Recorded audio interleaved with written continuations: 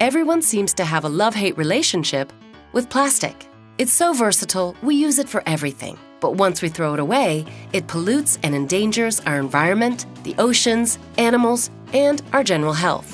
Scientists estimate that by 2050, there will be more plastic in the oceans than fish. So should we stop producing plastic? What if we could recycle it into a new, useful product, a carbon-free source of energy?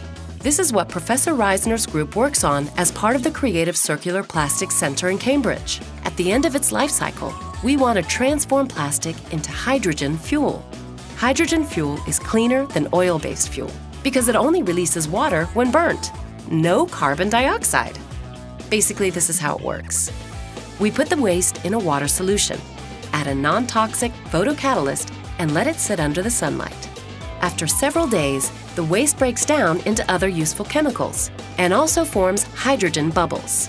This process is called photoreforming. It's clean and allows for all sorts of waste to be recycled, such as food waste and cardboard as well.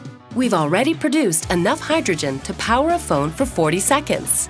And we hope that in 5 years from now, you'll be able to make use of your plastic bottles instead of throwing them away.